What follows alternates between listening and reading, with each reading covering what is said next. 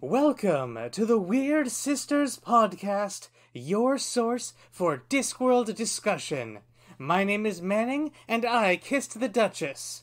Joining me is Liz, who has a parasocial relationship with the Prince. Just because I'm on a podcast, he feels like he knows me. Our book this month is Monstrous Regiment, or as I like to call it, Mulan, Oops All Lesbians edition. Yeah, that seems pretty accurate.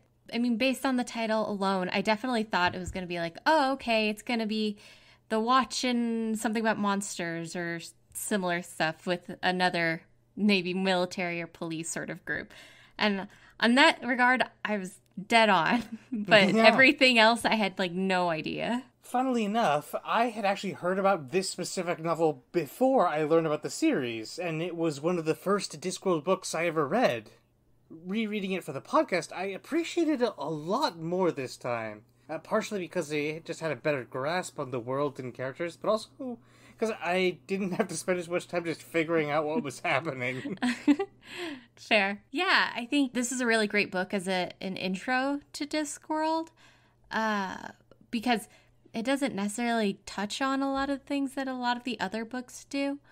But it still, like, has those threads that having the context for would definitely, like, help flesh out. Let's dive right into it with the trivia section. Published September 2003 and coming in at 101,000 words, Monstrous Regiment is the 31st Discworld novel and 6th standalone story. The title comes from the essay, The First Blast of the Trumpet Against the Monstrous Regiment of Women, written by the preacher John Knox as an argument against female monarchs. The original cover art, illustrated by Paul Kidby, parodies the photograph Raising the Flag on Iwo Jima. The main character's name and alias are a reference to the folk song Sweet Polly Oliver, which is one of several real songs referenced in the text. The name for the country of Borogravia is a reference to the Borogoves. Borogoves? The name for the country of Borogravia is a reference to the Borogoves mentioned in the Lewis Carroll poem Jabberwocky, while the neighboring country of Slovenia is derived from the real country of Slovenia. The newspaper cartoonist Fizz, F-I-Z-Z, is a reference to Hablot Knight Brown, an illustrator who used the pseudonym Fizz, P-H-I-Z. The regiment's nickname, the Ins and Outs, is derived from that of the Ups and Downs, officially named the 69th Foot. And a running joke throughout the story is that most of the soldiers' names are articles of women's clothing, although that is justified in-universe as things getting named after military heroes. Stephen Briggs published a stage version of the story in 2004, although there was a separate adaptation by Chris Hainsworth, which premiered at Chicago's Lifeline Theater in July 2014. The audiobook, read by Briggs, lasts 11 hours and 38 minutes, with an abridged version read by Tony Robinson coming in at 5 hours. Monstrous Regiment was nominated for the 2004 Locus Award for Fantasy, the 2005 James Tiptree Jr. Memorial Award, and the 2004 Audio Award for Unabridged Fiction. Our story takes place in the deeply conservative, highly religious, and thoroughly militarized nation of Tennessee. That's Borogravia, where the young Polly Perks runs away from home to join the army. Polly's actual goal is to find her brother, Paul, who joined a year ago. If Paul doesn't return, the misogynistic laws of the land will mean that the family tavern, Polly's home and passion, will become the property of a drunkard cousin.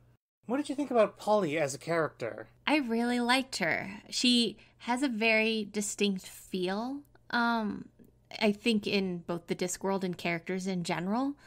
And though it's less obvious at the start, I do appreciate her general, like, ambiguity on things and her ability to see the nuance and complexities of things and not necessarily, like, be like, this is right and this is wrong and this is what I'm doing. There's definitely some similarities to other Discworld protagonists we've had, especially a lot of the female protagonists tend to be like that, sort of headstrong and capable. Mm-hmm. Yeah, I feel like Polly to some extent, though, and maybe it's the tone of the book in general, it just feels like she's coming from a bit of a more complicated background. Mm-hmm. She's just got a bit of extra depth to her, I think. Also, about her brother, Paul. We learn very little about him, since he's mainly just, like, a MacGuffin, but he's I think definitely coded as autistic with a special interest in birds. Yeah, I think that's spot on. What's our motto? There are no neurotypical characters in Discworld. So, disguising herself as a boy, Polly finds the recruiting band, meeting the snidely Corporal Strappy and the boisterous Sergeant Jackram. I appreciate how little Strappy's in this book, because I do not like him. Yeah, he's a pill. Yeah, he's not even like a fun antagonist. He just gets on my nerves. Jackram is interesting. I'm not a huge fan of the fat jokes that are made. No, and I think that's a weak spot for Discworld in general. Not a lot of sympathy is shown to characters who are heavy. Yeah. From there, we cut to the fortress of Neck Keep, the great military stronghold of Borogravia. The keep has been taken by an alliance of the country's many enemies, and is now under the command of Sir Samuel Vimes, the Duke of Ankh-Morpork. As he consults with the Morporkian ambassador to Borogravia, Vimes is obviously exhausted by the problem of a nation ruled by three things: a dead duchess, a hateful religion, and an insatiable hunger for war. As much as I love the Watch books in general and Vimes as a character, I am very glad that he is not in this book more. Yeah. Because I feel like it would have taken so much away from Polly's and the other characters' growth throughout the book. Yeah. And, ultimately, this is not a Vimes story. This is Polly's story, and he's just in it. Yeah. So it's like the background character he is here, perfect. I mentioned that this was one of the first Discworld books I read. I had no idea who this character was the first time. Yeah, you're like, they're acting like this guy is kind of important, but I don't know who he is. I think actually somehow I accidentally skipped over all of his scenes. So he just came in at the end for me. You're like, who is this guy? What I wanted to talk about. This book is saturated with references to previous Discworld novels, but I don't think they interrupt the story. Yeah, I think the special thing about this book is because obviously politics and history and country relations are very important to what's happening and essentially kind of in the background. So we need to understand a little bit of those things to know what the conflict is with Borogravia in the first place. But because the entire plot is not necessarily contingent on understanding all of the major parties in this war, you don't need to be like an expert in it at all. Back with Polly, she's not the only new recruit. They are joined by the vampire Maledict, the troll Carborundum, the Igor, and 4 other humans, Lofty, Tonker, Shefty, and Wazzer. I have no idea how many of the names are references, but Tonker is anatomical in nature. Ah, okay. Yeah. That seems appropriate for a group of young men. Early the next morning, Polly goes to the latrine, where a mysterious voice in the next stall advises her to stick a pair of socks down her trousers to help her pass as a boy. Polly wonders about her mysterious benefactor, even as their field training begins. This is probably my favorite, running joke throughout the book, is all the characters just start to talk about thinking with their socks or acting with their socks. Yeah, and I very much enjoy the line, she kicked him right in the sock drawer for that.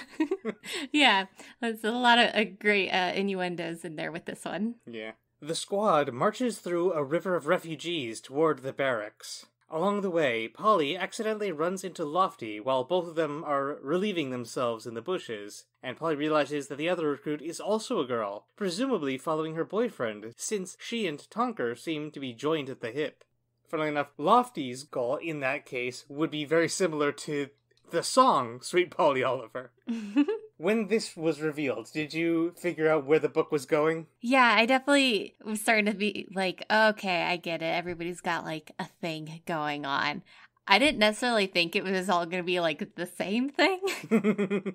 So, when the squad reaches the barracks, they meet their new commanding officer, Lieutenant Blouse, and he reveals that all of them are heading for the front that very night. I think what this book does really well is it really captures the sense of hopelessness and dread that's associated with a lot of war. And When I was in college, I took a thing that's focused a lot on the poetry from World War One.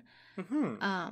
And a lot of it tonally, like, very much mirrors the first part of this book, which I really appreciated because, especially considering how young all of the new recruits seem, it feels very appropriate to be like, this country is just sending them off to die and it doesn't care about them at all. Yeah. So, the recruits are also introduced to the quartermaster, 3 parts, so called because he's a triple amputee. It's obvious that Borogrivia is losing the war, but none of the officers will admit it. That does speak to what you were saying about the hopelessness. Yeah, and I think all of the officers and really everybody in general being so insistent that they are winning does a lot to communicate where Borogrivia has been as a country and how much that's impacted all of the people who live within it. Yeah. Private Shufti volunteers to cook dinner that night. But a disagreement with 3 parts about the best application of cooking sherry gives her true gender away. Polly finds a moment alone with her, and it's revealed that Shufti joined the army to find the man who might be generously called her fiancé. An urgent quest, since she's pregnant. That's something I definitely wasn't expecting the first time I read this one. Yeah, that definitely comes out of nowhere.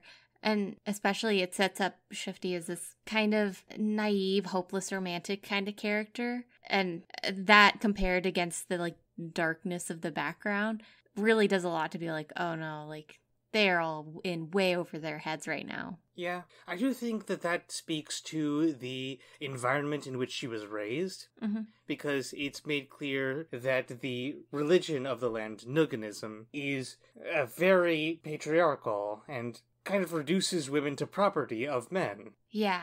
Her going after the boy who impregnated her is just like, she doesn't know how else to deal with this situation. And especially, and this is obviously part of the joke, is the description she gives of her fella seems very, like, stereotypical, like it'd be out of a folk song or whatever. So it seems like, no, this dude, like, lied to her and left her. That night, a group of enemy soldiers enter the barracks town, and Polly distracts them by disguising herself as a barmaid. Their leader begins to make a move on Polly, but she ends up kneeing him in the groin and escaping. Yeah, this entire scene is a nice bit of tension and action. Definitely. Sergeant Jackram and the recruits manage to tie up the soldiers and briefly interrogate them before stealing their boots. At this point, they are interrupted by the arrival of William de Word and Otto Schreck of the Ankh-Morpork Times, who are here reporting on and photographing the war, respectively. I would not have expected in, like, a million years that those two would have popped up in this book, and then the second they did, I was like, oh, well, obviously, huh? And again, it also doesn't feel like a William de Word story. It feels like a Polly story. After waking up the oblivious Lieutenant Blouse, the squad presses on towards the front lines. Polly isn't the only one who has figured out that most of the recruits are girls. Maledict's acute vampire senses mean that he's spotted them as well, and he tells Polly that category includes Tonker, although she was correct that Tonker and Lofty are romantically involved. That was something I definitely wasn't expecting. Like, granted, I haven't necessarily read a lot of fiction predating when I got into middle school, and at that time there wasn't necessarily a lot of queer relationships in the fiction I was reading. So I kind of just had an expectation that that wasn't really a thing in, like, mainstream genre fiction. So to see that here, it was like, I don't know, it made this book feel like it could have been published yesterday for me, really. Yeah, which on the one hand is kind of an indictment of how long it's taken us to get to this point, but also just like this was 2003, almost 2 decades ago. Yeah, like, it seems very modern and fresh, even considering its age. So I also could have sworn there was a good line in here when Polly learned about Lofty and Tonker, and the narration saying something like, and the world grew a little wider for Polly. But it looks like I was just misremembering a line Maledict had about the world unfolding for her, which is fine, but it wasn't quite the same. Yeah, there's definitely like a connotation thing in there that's slightly different between the two. The version I remembered could have been read as Polly having a gay awakening. Which I do approve of that version. At this point, the recruits come together and basically admit that they're all women. In fact, Lofty, Tonker, and Wazzer all escaped from the Girls' Working School, an institution for young women who fail to follow the commandments of the god Nuggin. Tonker mentions that she and Lofty are planning to go back there in the summer so that they can burn it down. And you know what? I support that. I support that for them. The way that the two queer characters that have been, like, explicitly introduced so far are, like, mentally unstable is not great. No, I guess I do appreciate that, you know, their relationship is very sturdy, you know? Like, I wasn't expecting something to happen to one of them at the end of this book or something, you know? Yeah. It's more like, this place is a bad thing, and it's hurt a lot of people, and it got away with hurting a lot of people because of this messed up religion that they all follow. And that's a bad thing, but them being together is not the bad thing. Yeah. Lofty's pyromania is not demonized in the text, so that's interesting. It's more nuanced than I might have expected. Yeah, like, I think especially at where we are in time in regards to representation of non-heterosexual characters, I think, and granted, I know this book was published like almost 20 years ago, but I think it's okay to take some things where, you know, maybe this character isn't so great on these fronts, but it does really well on these ones. So, you know, it's nuanced and it's appreciated for what it is, and it doesn't need to be like the end-all be-all of perfect representation, and perfect's in air quotes there. Yeah. Might as well also talk a little bit about Nuggin, who was actually a very minor character in a previous story. Yeah, it was the last hero, wasn't it? Ding, ding, ding. That's what I thought. I was like, this name seems familiar, but I feel like I'm losing my mind. Yeah, he was one of the gods in Dun Manifestin, who was, like, talking about how he had banned a bunch of things. Oh, yeah. You see that that's all that's left of him, because Nuggin has died the way that gods do on the Discworld. It just people stopped believing in him, and he withered away. But, like, what's interesting is that the religious text is still getting updated through the magic of 3-ring binders. It's functional, you know? About now, it comes to light that Maledict's coffee machine has been destroyed and the beans were stolen. It seems that Corporal Strappy deserted rather than face real combat, and he went through all the squad's belongings for things to sabotage or steal. The lack of coffee is a serious problem because Maledict uses it as a displacement for the urge to drink blood. Something that this book does really well is that it forces you to adjust your perception of characters multiple times throughout the book. And I think with Corporal Strappy, you know, he seems like, oh, he's this big, strong military hero. He's a patriot, you know, do anything for his country. And then, you know, they're at that precipice of going to war and he vanishes. You know, it's very clearly that was all bravado and he's a coward.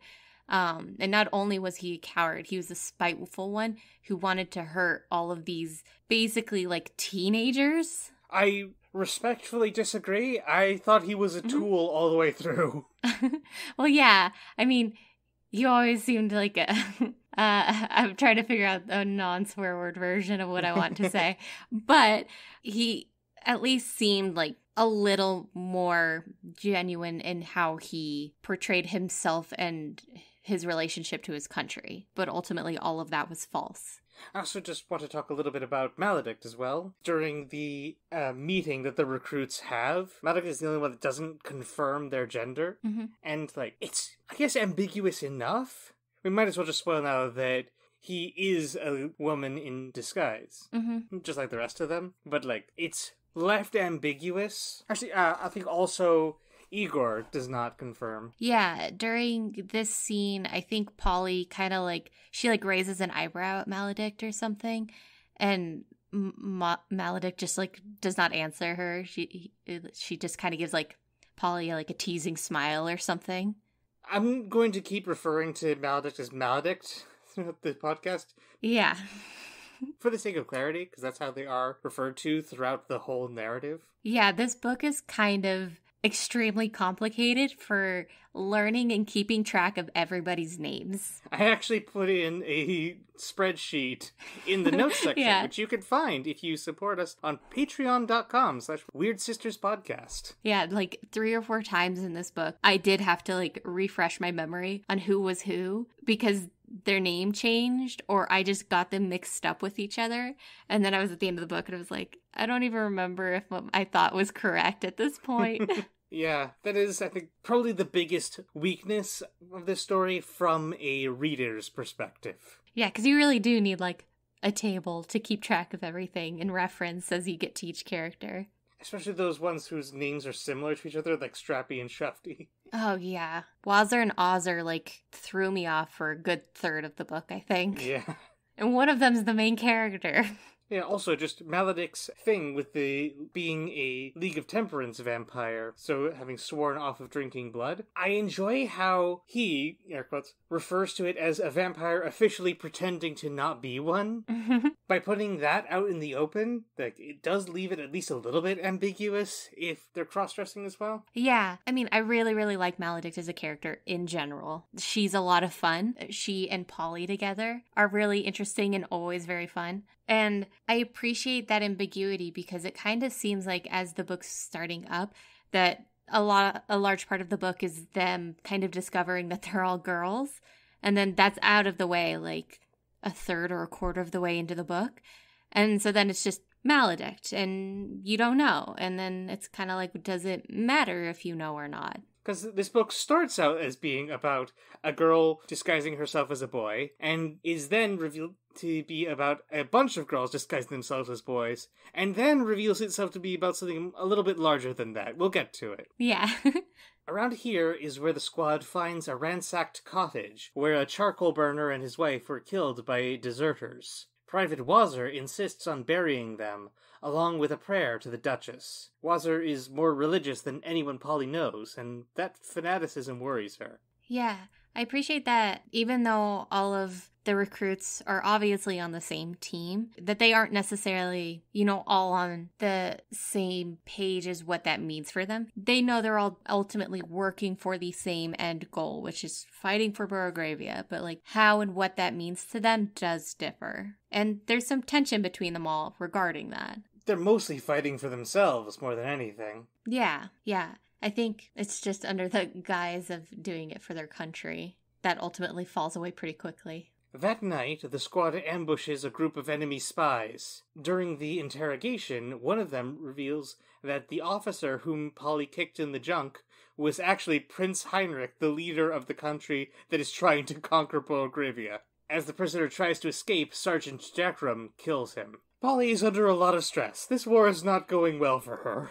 Yeah, they have not had a whole lot of wins up to this point. I mean, they have had a big win, and that has proven to be a source of new problems. Yeah. So later on, they run across the reporters again, and Otto mentions to Polly that Maledict's withdrawal is causing flash sides, which are like flashbacks but to parallel universes. In this case, to the Vietnam War. Slightly weird. Yeah, it's pretty clear that a lot of these flash sides are ultimately kind of references to Apocalypse Now. Mm-hmm. Like, there's ways that the scenes are described that I'm pretty sure are just, descriptions of shots from that movie. I am not certain of that. I've never seen it. I've just heard it talked about a lot, so I know some stuff through osmosis. It's one of those things that just gets referenced so often that, probably going back and seeing it, you'd be like, oh, that's where all that's coming from. I now feel like I understand a solid third of the jokes from The Simpsons. Yeah, uh-huh. I think in Monstrous Regiment, during one of Maledict's flash sides, Polly, or maybe I'm getting some things mixed up. I thought it was something along the Flight of the Valkyries, but now I'm not so sure about that. So there's definitely reference to helicopters. Yeah, I think I might be combining some things in my head. I feel like I would enjoy the flash sides a little bit more if they were woven into the plot a little better. Yeah, Maledict losing the coffee beans does a lot for the plot, especially with, recontextualizing characters, because Maledict becomes somebody who Polly and we see as a friend to being seen as somebody who could be a real threat and how are they going to deal with that threat. But, the in-betweens of that do get a little messy. Polly also observes Sergeant Jackrum's ability to manipulate authority figures by pretending to be a simple soldier, as he tells William de Word about how impressive Lieutenant Blouse has been. William, in turn, tells Blouse about how badly the war is going. Much of the army and almost all of the high command is imprisoned in Neck Keep. The rest of the army is being slaughtered, and the only reason the war hasn't ended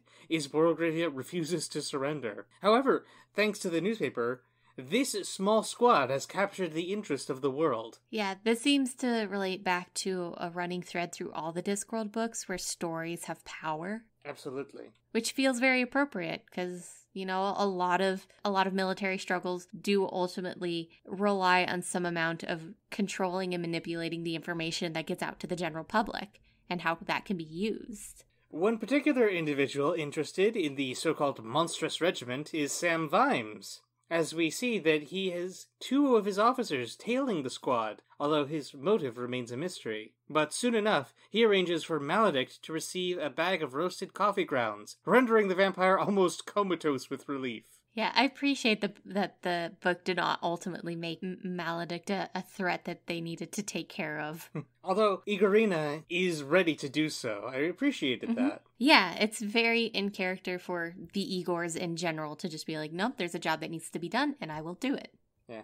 Also, I'm not really clear why there has to be sexism among the Igors. Yeah, it seems like kind of a thing invented for this book. We've heard about the Igors before, but it makes it kind of seem like, no, you are an Igor, and Igors are desirable partners, and Igors are good at their job, and so it's like, well, why are they adding this whole layer of, weirdness in there? It's like, aren't they just about doing a job and serving people? I would hazard a guess that it's to reflect that level of education is not indicative of wisdom. It's possible for a group of people to be very capable and scientifically knowledgeable, but still sexist. Yeah. Okay, I think that makes a lot of sense. Eventually, the squad makes it to Neck Keep, where they realize the best way inside is in disguise as washerwomen. To the surprise of all the recruits, Lieutenant Blouse volunteers for the job, citing his experience as an actor back at his all-boys boarding school. Hey Liz, do you know who I would cast as Lieutenant Blouse? No, who? Hugo Weaving! Okay. Just to finish off that running joke. I was like, there has to be a pun in here somewhere. Sometime after Blouse drags himself into the keep, the recruits decide to follow suit, revealing their true identities to Sergeant Jackrum as a means of persuading him. Eventually, he agrees to assist, and they acquire more women's clothing from a brothel set up in the Borogravian army's camp. As they're entering the camp, Polly's describing how she didn't expect there to be so many people, like it's like a little city. It's full of women and children, all these people that she wouldn't expect to be at a battlefield. And I appreciate that, because, wars are big operations, and, it takes a lot of people to support something like that, which does mean that you're not going to just have a bunch of soldiers sitting in some field somewhere getting ready to go to war. And, this definitely does feel like a real thing. I haven't done too much research on it, but, Terry Pratchett probably would have. Yeah, it just feels more true to life than necessarily a lot of depictions of war in media do. Also, yeah, with the persuading Sergeant Jackrum bit, we finally get to do the whole, all the team, decide to do a thing, and the one last person who needs persuading finally agrees trope. Mm-hmm. Yeah. Carborundum, aka Jade, stays behind to keep an eye on Maledict as the recruits make their way into the keep, where they are immediately identified as soldiers in disguise. But Shufty reveals her anatomy to the guard, and they are accepted. This scene's a lot.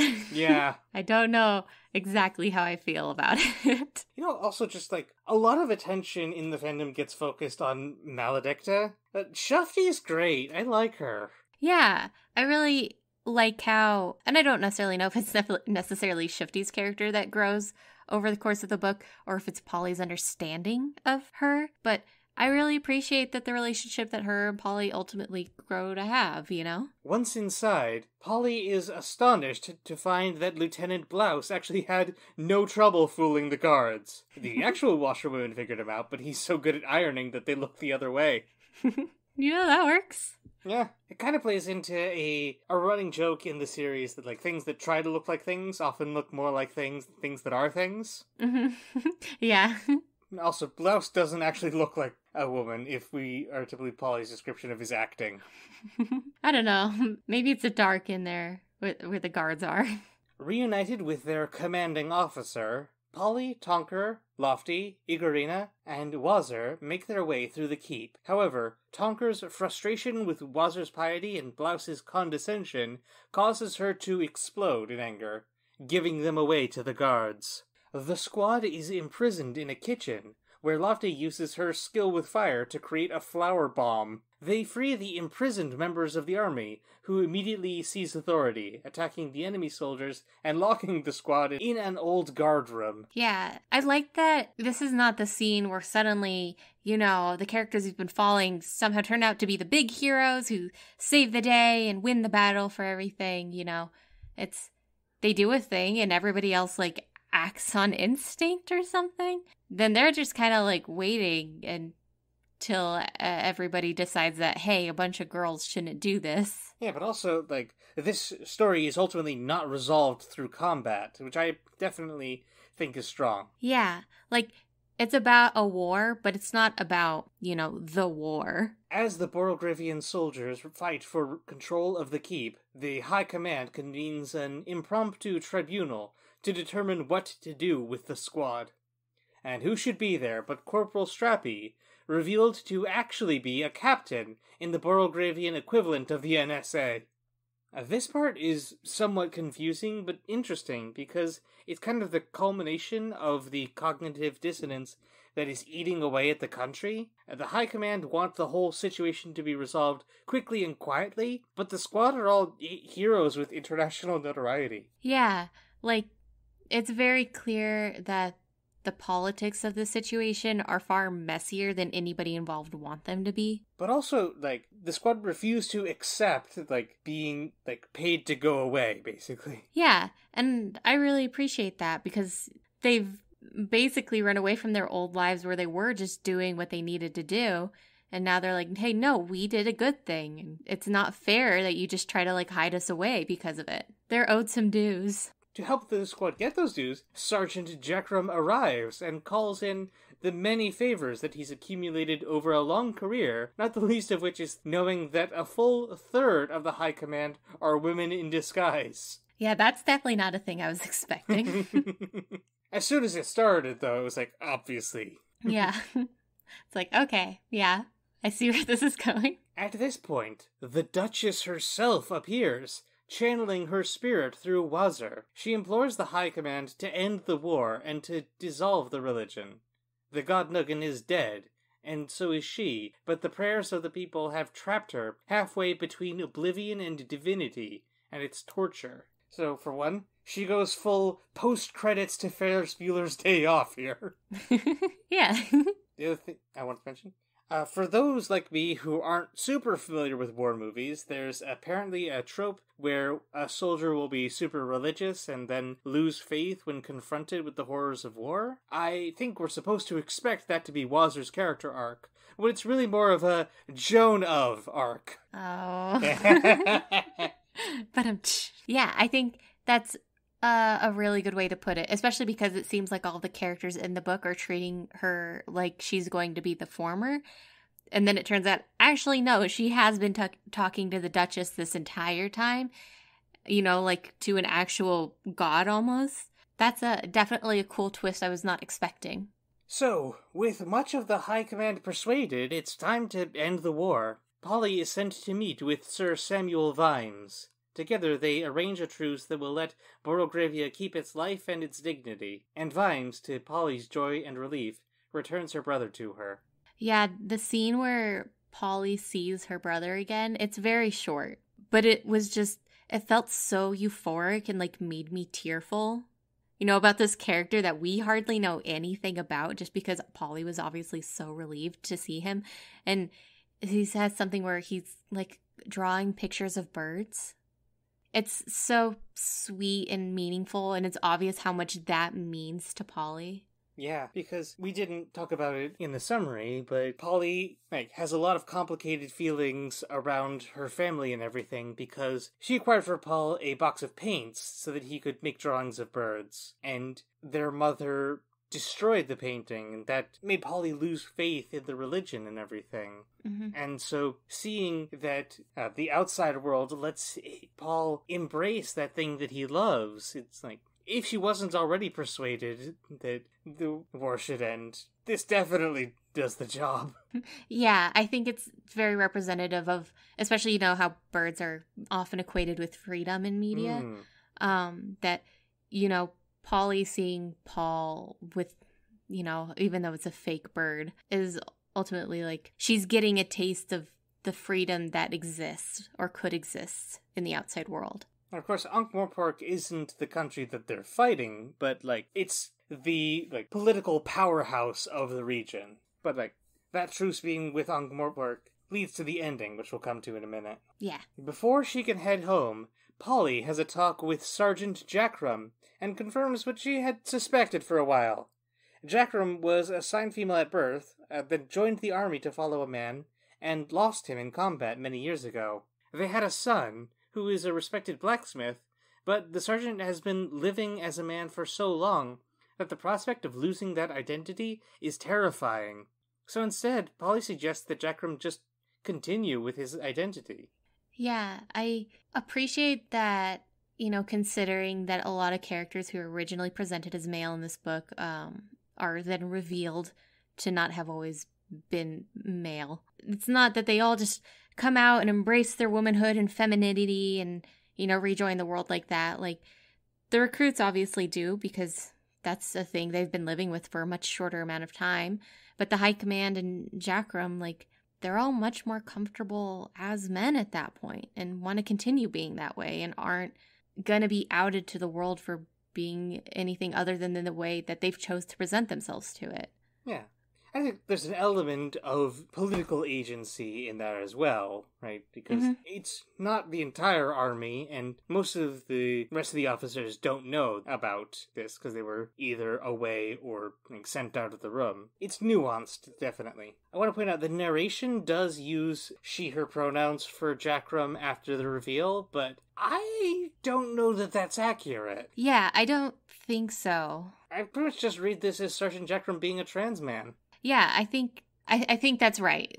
He obviously, has been presenting as a man for a very long time and was in a relationship with another man, essentially while presenting as a man, and doesn't feel comfortable giving that up to potentially pursue a relationship with his son, He expresses a lot of discomfort he says he doesn't want to be an old biddy, It's very obvious that that's not a comfortable position for him. Yeah. One thing I was also thinking about was if Sergeant Jackram, deliberately cultivated body fat as a way to hide breast tissue. Mm-hmm.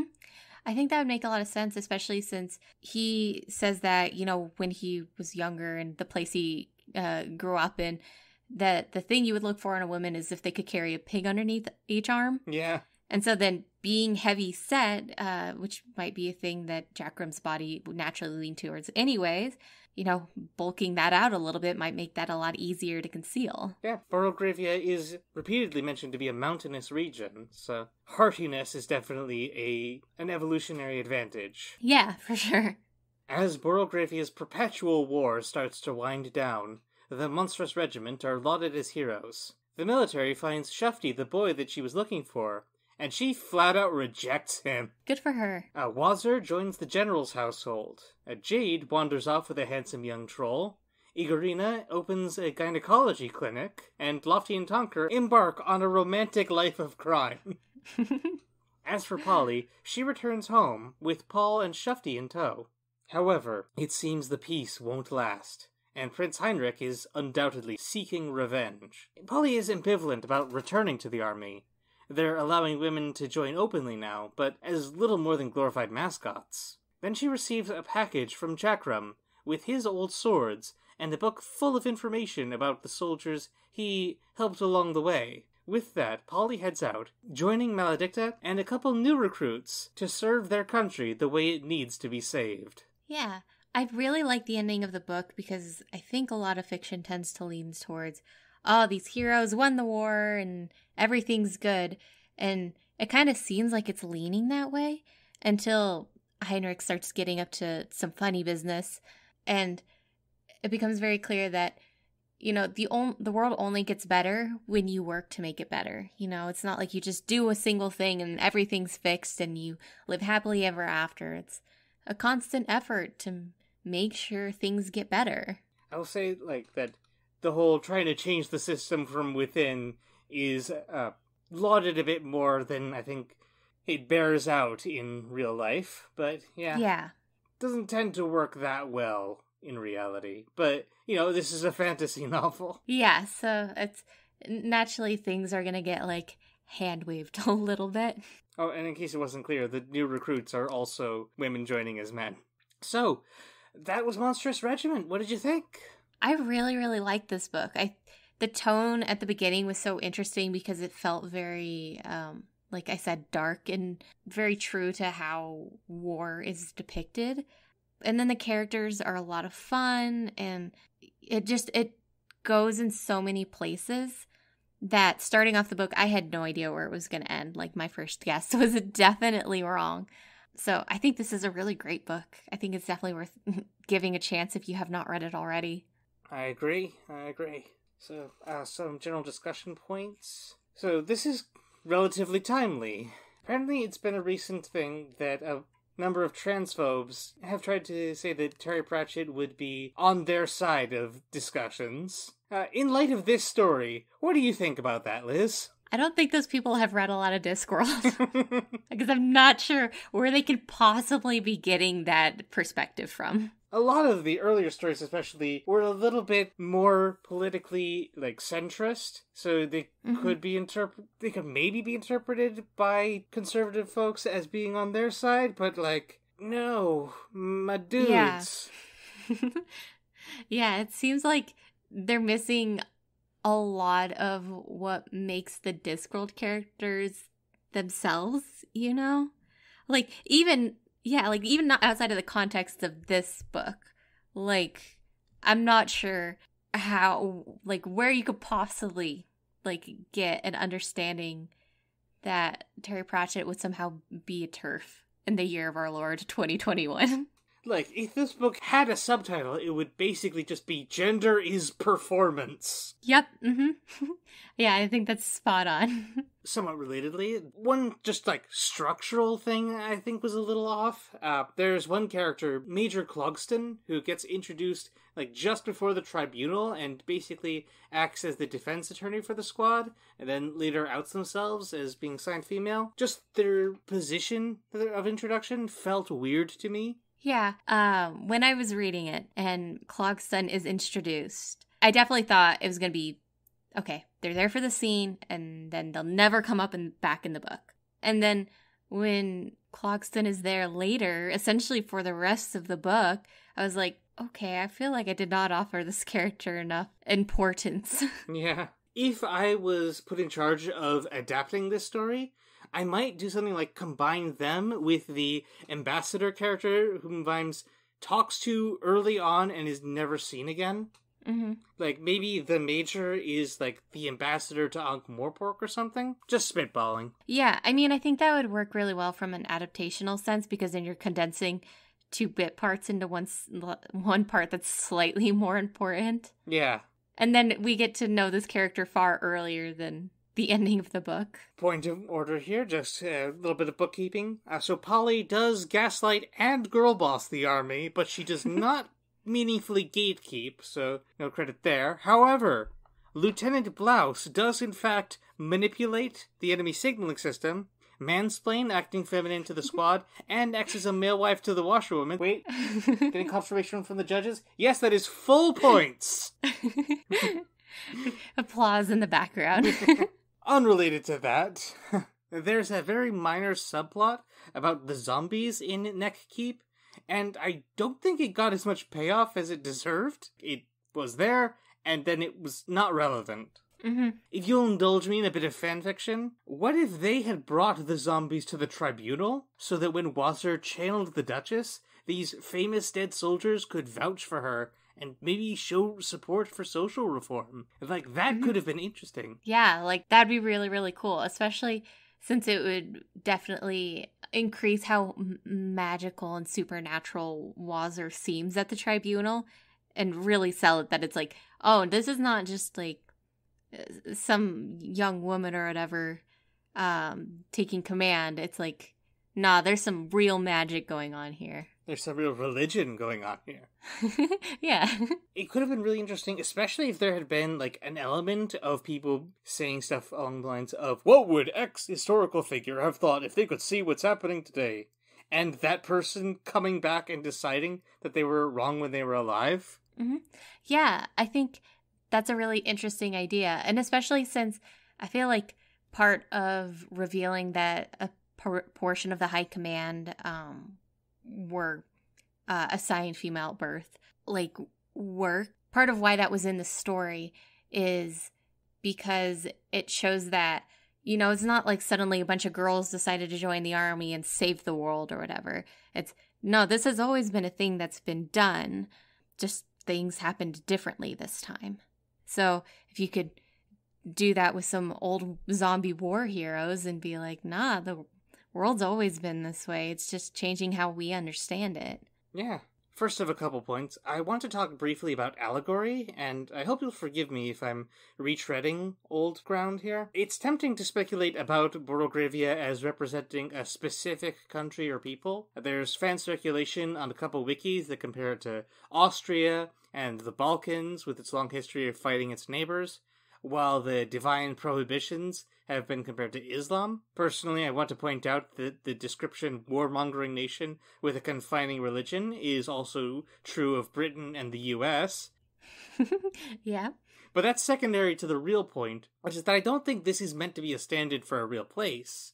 It's about a mindset, an idea that there is a correct way to be, and that all deviation from that order must be punished. And more than that, it's about demonstrating how the victims of an unjust system will perpetuate it out of fear. The judgmental old ladies are much the same as the distinguished high command, all of them looking for scapegoats to distract people from their own shortcomings, and to grasp at a way to affect the world. Yeah, I think that's totally spot on. I think, you know, where a lot of readers, I know myself included, fall short with interacting with media is that we want to interpret things far more literally than they're intended to be.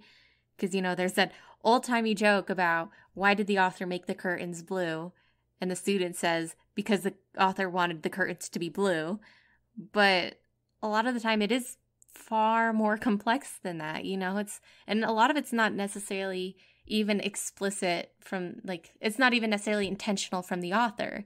I know a lot of things I've written where then after sitting with it for months, I've realized, oh, I did these things because I was kind of like working through a thing, and these are all representative of the thing I was going through at that point. Yeah. And so I think, you know, trying to pick apart this kind of restrictive system or identity and how that affects the people who are forced to live within it is useful. And trying to make it an explicit place is a little less so. Yeah, saying that it's somebody feels like giving everybody else a license to not examine themselves. That's not useful. Yeah, because like in this kind of context, this is not historical fiction.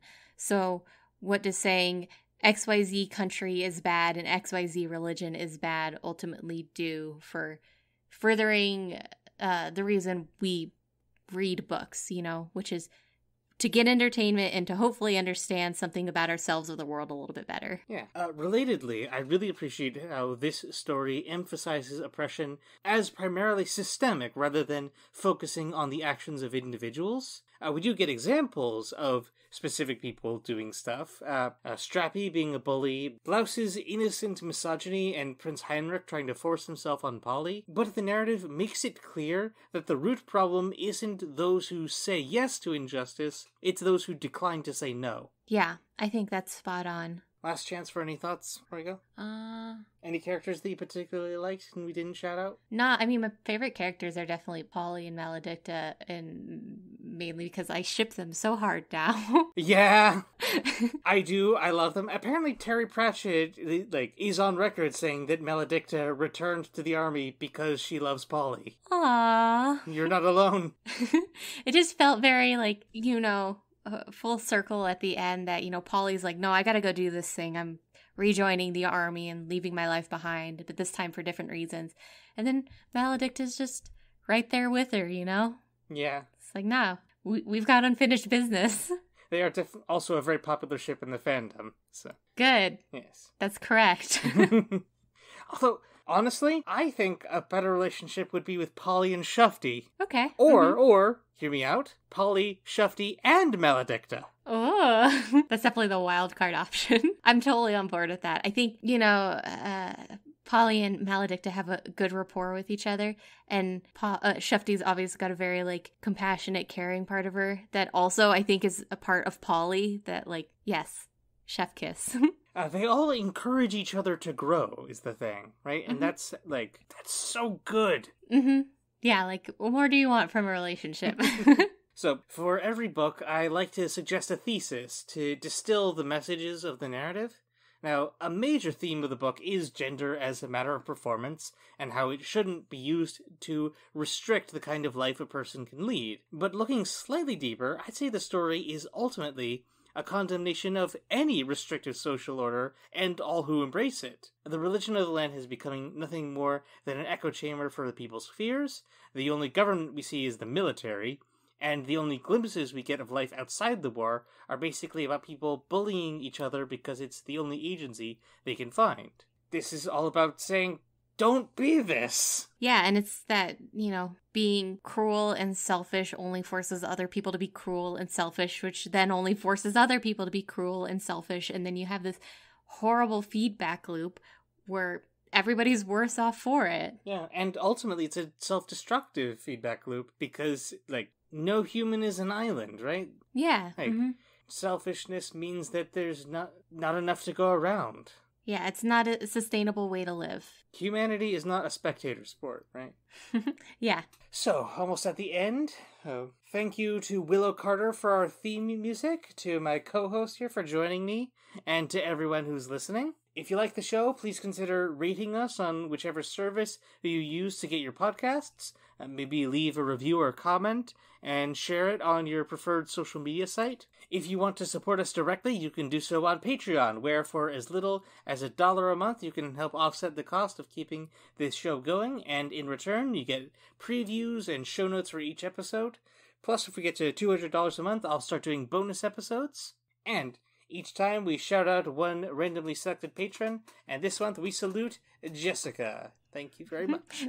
Yeah, thanks, Jessica. One additional thing, for an upcoming episode, I'd like to do a mailbag. So if you have any questions, please email us at weird.sisterspodcast@gmail.com or shoot us a message on any of our social media accounts. If need be, I may partition the questions to different members of the crew. So if you have a question that's specific to either me or Liz, just mention it in the body of the text. I can't promise any of our past guests will be able to join in, so I advise against writing for them unless you have something really interesting to ask. And just sign it however you want to be addressed on air. And of course, we like to round out each episode with our audience's vote for the favorite footnote. It's hard to be an ornithologist and walk through a wood when all around you the world is shouting, "Bugger off, this is my bush. Arg, the nest thief. Have sex with me. I can make my chest big and red." Join us again next month for A Hat Full of Sky. Until then, the turtle moves.